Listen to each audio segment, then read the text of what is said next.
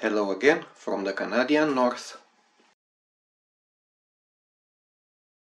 Okay, for step 5 now. I've separated the C36 and the G1. We need 2 times the E26. We have E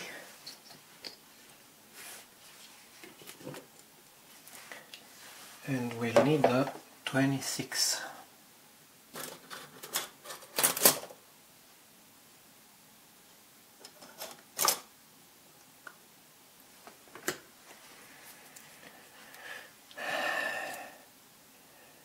These 2 pieces here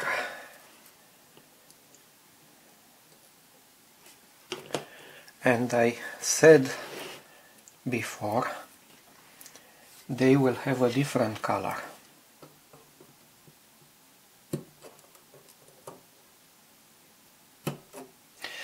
Or maybe the same color, but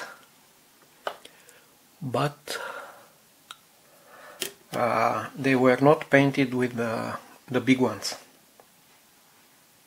I'll do them by hand. And if I do them by hand, I'd better keep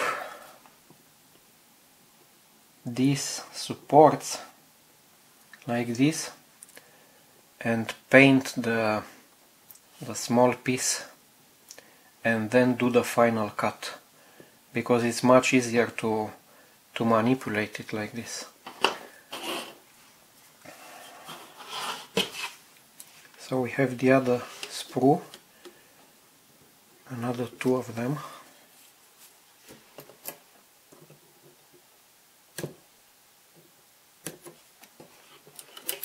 Okay.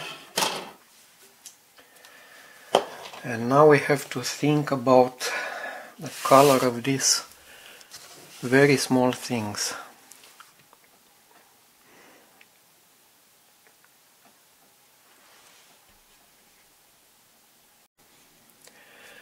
Yeah, I've decided to paint them olive drab. This one XF62. Basically the same color as the secondary armament, which is quite a lot, and it's gonna be the same color for whatever small pieces and small elements come in the superstructure. And the same goes for the next pieces, E16, E17, E16, E17 and the C40, this one will be the same. I'm gonna separate them. Now you know what? These E's 16, 17, I'm gonna paint them in place and then separate them, and I'll do the same for C40. Oftentimes these very small pieces are better off to be painted in place here, even if at the cutting area you'd have to do a touch-up later. But it's much better to paint them in place here on the sprue.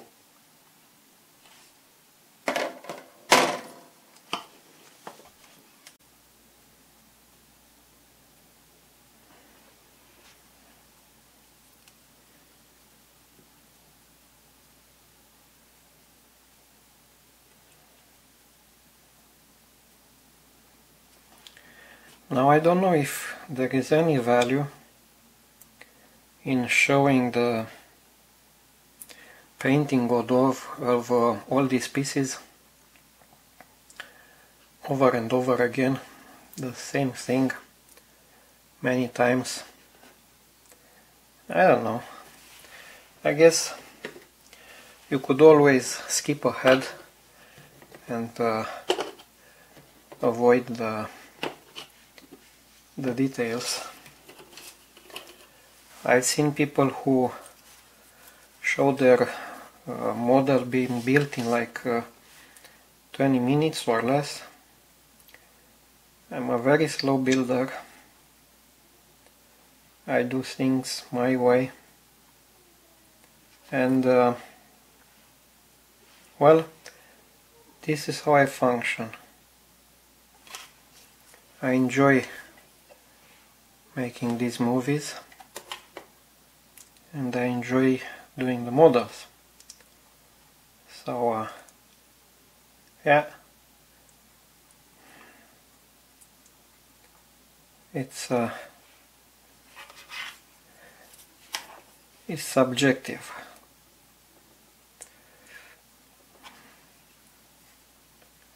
It depends on the taste and energy and patience of each of us to do it one way or the other, or to watch these movies or not.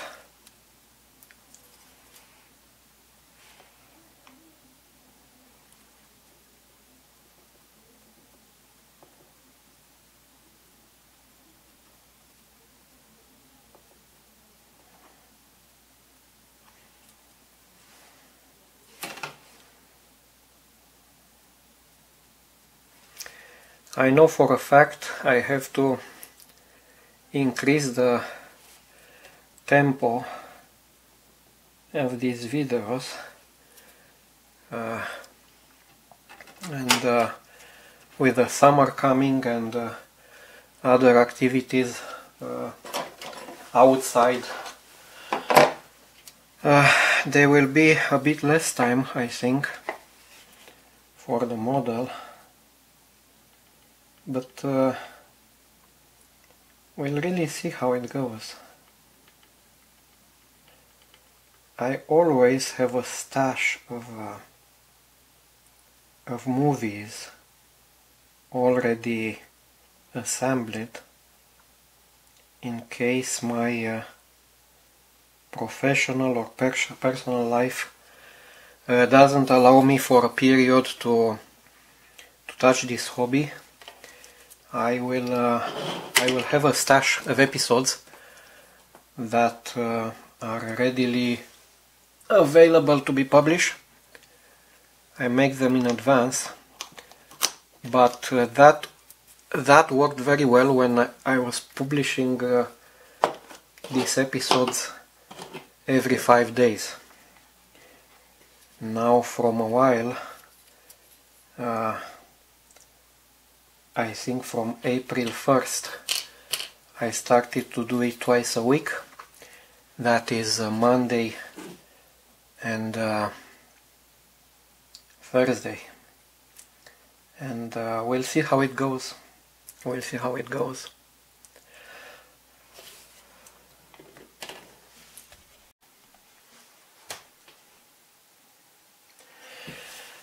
Some episodes ago, one of the viewers told me, or rather encouraged me, to speak Russian. And I think his name is Sergei Kuralev. He wrote to me he wrote that comment in Russian, that is in Cyrillic alphabet, and I used Google Translate to see what he wanted from me, and it was a very interesting exchange in the end. He was under the impression I am somebody else who he knows, and he was wondering why the person would speak English. Now, I myself am Romanian. I was born in Romania, and I came to Canada at the age of 30. So both French and English are not my first languages, as you can easily tell. Now for the Russian language, it's true, I studied Russian language for 4 years in the primary school, 1,000,000 years ago, yes. And they were 2 hours a week. We had Russian classes, and at that age I enjoyed learning Russian. I enjoyed the challenge, being able the challenge to have to write in a different alphabet. It was a bit like I don't know, writing in code. And it was nice. I can remember the Russian grammar being very well structured, and the rules were quite clear, and I don't know, it was okay, it was nice. So even today I'm able at a very slow speed to read Russian and to pronounce things in Russian with the Russian accent. And I don't know, if I'd have time to focus on this, perhaps I'd be able to recover my Russian knowledge, and perhaps to be able to start speaking Russian at some point. I don't know. I have this opinion that in English you can read whatever you want these days in English, and but there are things that you should read perhaps in the original language, like I would like to learn German, to read the German memoirs in original, to read the memoirs from generals and marshals in the First and Second World War in original. I'm pretty sure I will never get to learn German. I should be able to relearn Russian and to start reading the big Russian novelist in original, in Russian. But again, who knows what's gonna happen in the future. And these days people tend to put a lot of accent on Google Translate,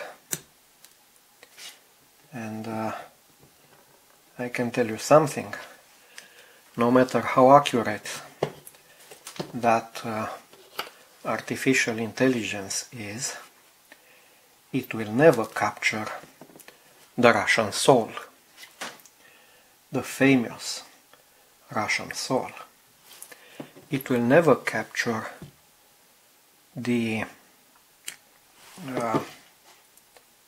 Russian turn of phrase and the real accent and the emotions and whatnot in those texts. So I think the real experience would be to read those things in Russian. Now even for this model, in an ideal world, I would have had these episodes bilingual, one version in English and one version in Russian. Of course, I'm far from that, so it's just a dream. But you know, it gave me to think what Sergei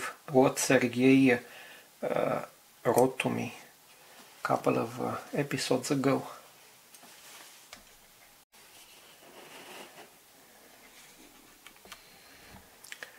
Now for the first block here, this piece is supposed to receive a handrail, a photo etch, and that photo etch is this one, is marked A3. We can see it in step 6, but I want to be able to prepare the photo etch to bend it to the shape in this step before assembling this one. So this is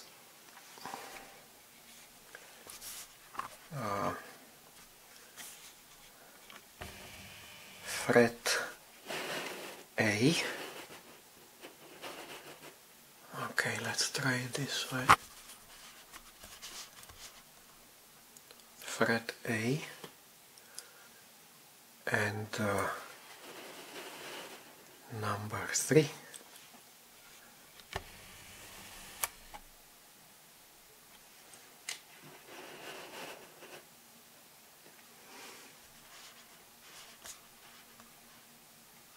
Is this one. So this is the part that needs to be separated and bent on this perimeter.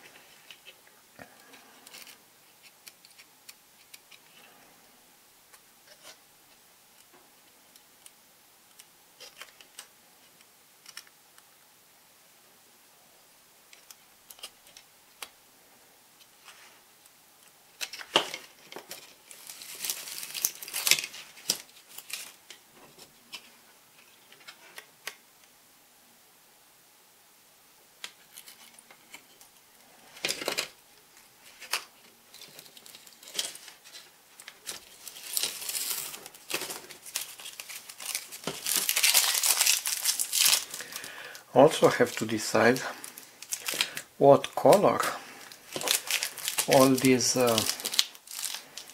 handrails will be.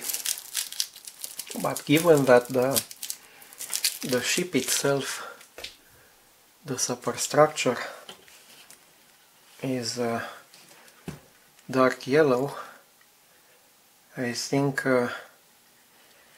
I'm gonna do them also dark yellow, the same color as the superstructure. Remember, this paint color is supposed to be during the siege of Port Arthur, and I don't think during that siege anybody had the time to paint the handrails very fancy, like bright yellow or even white. I think the handrails will be dark yellow. Now the question is, should I paint them while in place here, or should I cut everything, bend it in shape and then paint? I think I will try the second version, and I will paint with airbrush. perhaps. But while painting this one, I could start thinking about the other ones and paint all of them together. There are some choices to be made here. I could paint everything right away.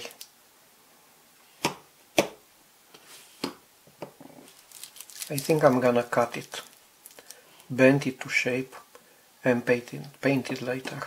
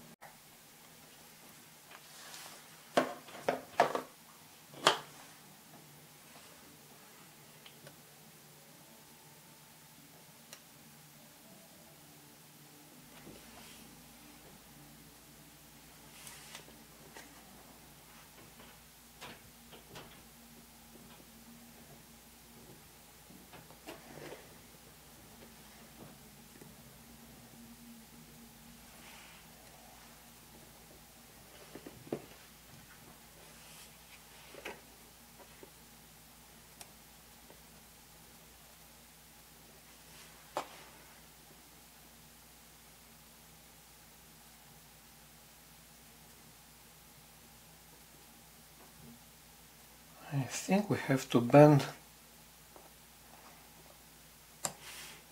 right about here before the third strut.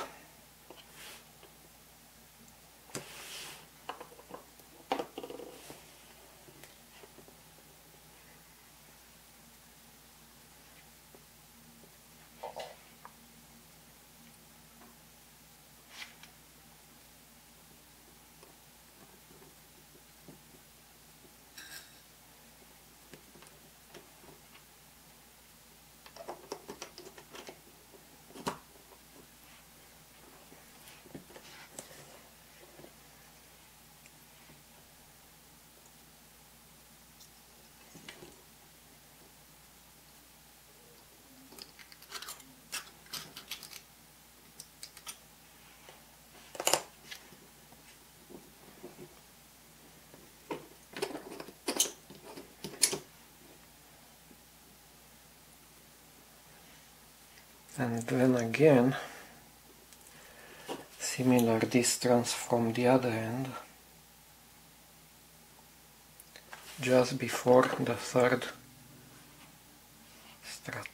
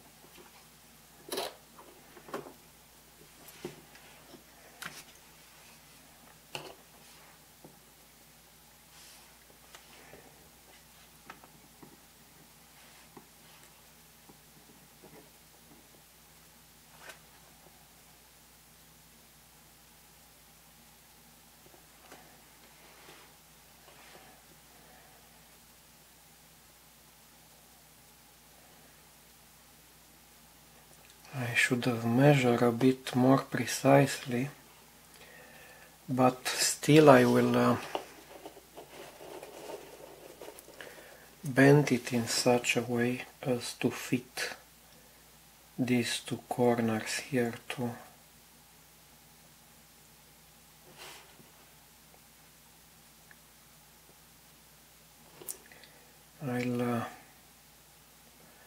I'll do that off camera.